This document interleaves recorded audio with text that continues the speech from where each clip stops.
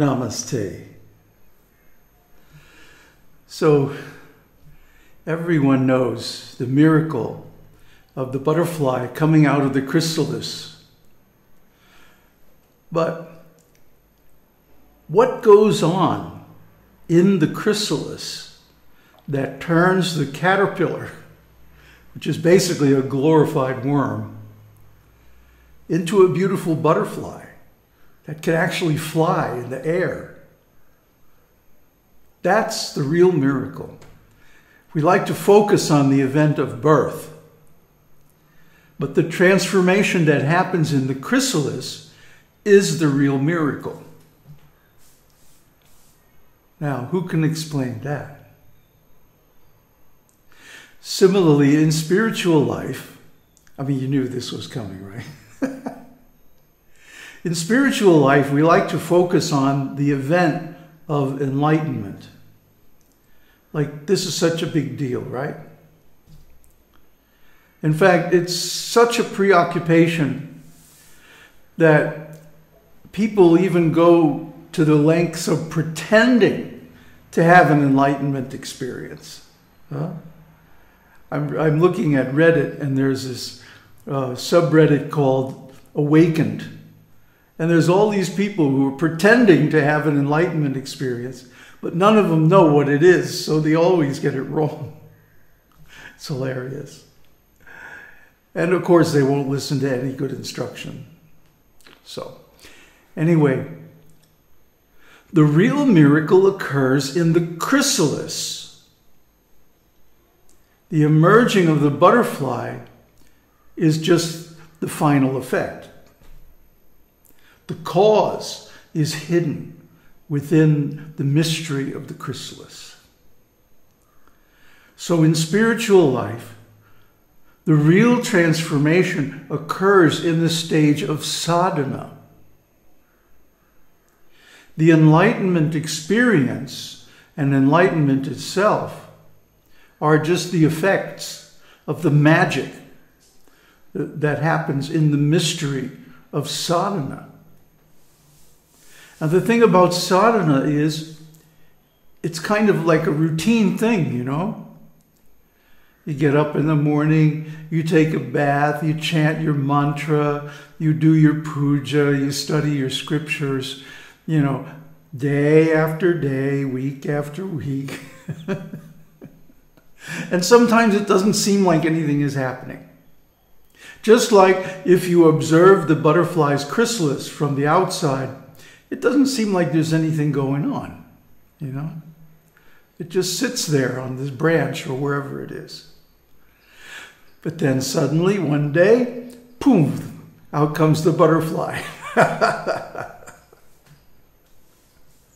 So there's so many points of similarity between the process of the butterfly and the spiritual process of enlightenment that it's a really wonderful metaphor or simile. It's a great way to express so many of the profound truths about the spiritual path.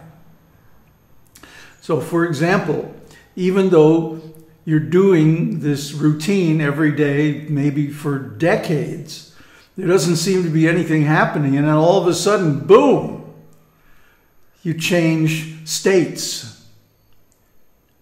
You change your being. Now, is that change in being really the result of all that routine work going for years and years together? I don't think so. According to the scriptures, it's an act of divine grace. It cannot be something that we do because we don't have the power to do that.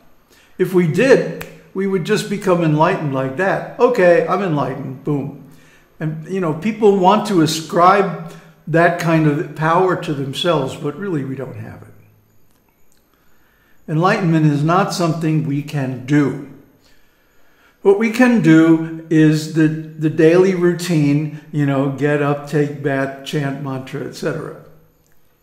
That's doable by a human being. But to change one's being, like from a caterpillar to a butterfly, like from an ordinary human being, a putujana, a pashu, to an enlightened being, an arhat, or a siddha.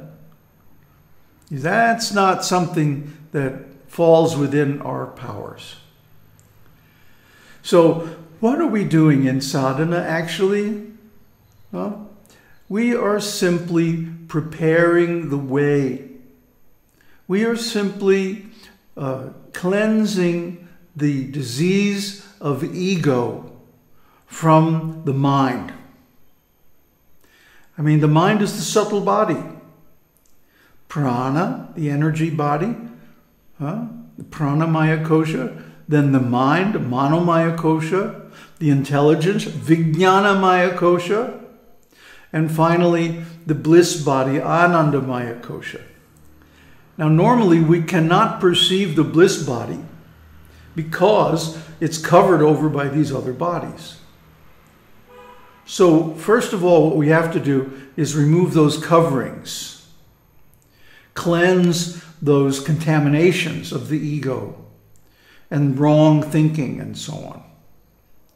I mean, it's from one point of view, which I kind of hesitate to discuss because it's so easy for people to abuse it. But from one point of view, nothing really changes in enlightenment. Only our point of view. But you see, when you change the point of view, you also change the background or the context. And when the context changes, the meaning of everything changes. And so the same experience in different states of consciousness has a different meaning, a different significance. This is the secret. You see? Now, some people will abuse this and say, well, then if I just start looking at things a different way, then I'm enlightened. That's not so.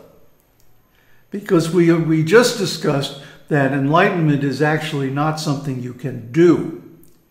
Yeah, you can change your thoughts, you can change your mind, you can study the scriptures and build up a different context that gives a different meaning to the ordinary events of life. Those are things we can do. But the thing that changes our being is something that happens to us. It's divine grace. It's anugraha, a blessing. It's from the beyond. It's not a human action. It can't be. So this chrysalis period is like when the butterfly is in the chrysalis. It doesn't seem like there's a lot going on. But what it is a slow changes over a long period of time. You see, enlightenment has no meaning if it's not preceded by sadhana.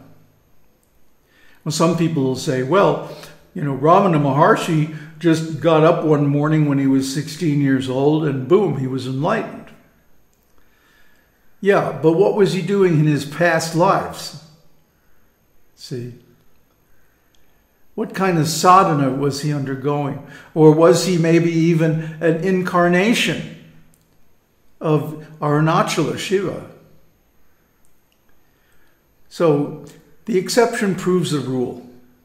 Okay? 1 out of 1 trillion beings born on this earth may have spontaneous enlightenment, and the rest of us have to work for it. We have to do the work to prepare ourselves to receive it. And that's the secret of the chrysalis. And I'll tell you what it feels like. You know, the time around the full moon is really always my favorite time, because there's so much creative energy available, you know. And especially just a few days before and just a few days after full moon. Especially after full moon, when the moon is rising very late, I like to go to bed early and then get up around 2 o'clock when the moon is high in the sky. And this is a very powerful time because it's absolutely silent. Only crickets and frogs. So this is the time when you can go deep. And in this time, the light that's coming from within is so strong. I mean, it's sometimes like overwhelming, you know?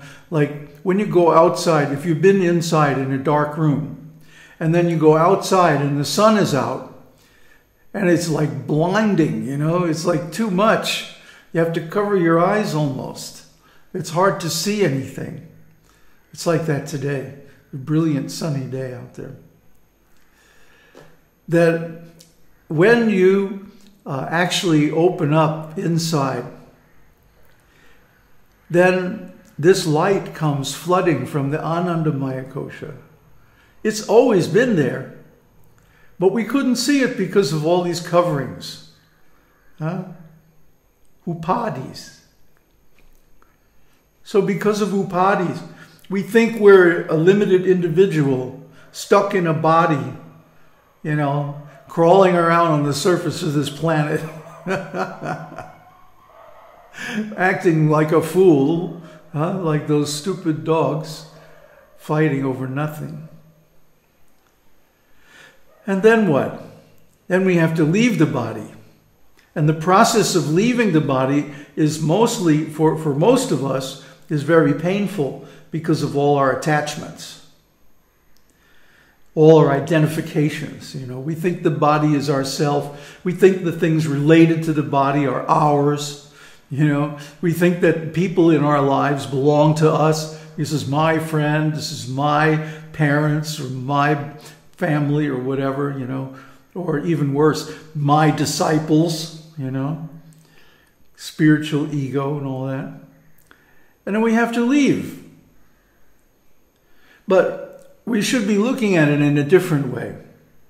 We should be looking at it that this body, this material shell, is like a chrysalis. And it seems like, you know, inert compared to the spiritual body. It's quite inert. And nothing much really changes about it for a long time. You know, like when you're growing up in the early part of life, it seems like changes happen all the time. But then when you're in the middle of life and you're more or less established and in control and all of that, seems like things stay the same for a long time. And then again, towards the end of life, things start changing fast. But actually, nothing much changes between birth and death. Only if we do sādhana.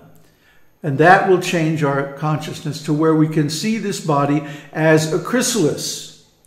And what's going on is that we're changing on the inside more than on the outside. By our work. And by our puja. And our sādhana. And our offerings of charity. And our offerings of love to God. And then at the end of this life, just like the butterfly comes out of the chrysalis, the subtle body escapes, breaks open this gross body, and then flies away to its next destination. Now, this actually happens in the case of an advanced yogi. My Adi Guru's guru witnessed a case where a man on his deathbed, when he finally left the body, the top of his head split open and the prana sharira, the energy body, emerged. And they could all see it. This was back in like 1850 or something like that. It's much more rare today, of course, but it still can happen. And the other thing is, remember when you were young, really young, like 2, 3 years old, and you used to look at adults and you could obviously see how phony they were. Huh? It was just so clear. Why can't they see? And then, of course, as we get older, we start getting attached to things and we start becoming phonies ourselves. But the process of sadhana makes us, again, like a child. Again, our minds are open. Our vision is clear. And we can see how people are attached to the ego and how they build up this ego, which is not who they really are at all, and cover themselves with it, and present this ego to the world as if it's them. It's ridiculous, you know. And I get this impression very strongly all the time when I'm out among people, that everybody's got this like mask, you know, this ego, this false personality, and they present that to the world as, yes, this is who I am. Of course, the self-realized person knows that this is a joke. This is nonsense. Who we really are can't even be described, can't even be conceived. What to speak of reduced to labels and tags and names and forms and stuff like that, you know. So the whole thing is ridiculous. This accounts for a lot of the, you know, that we see the sages always laughing.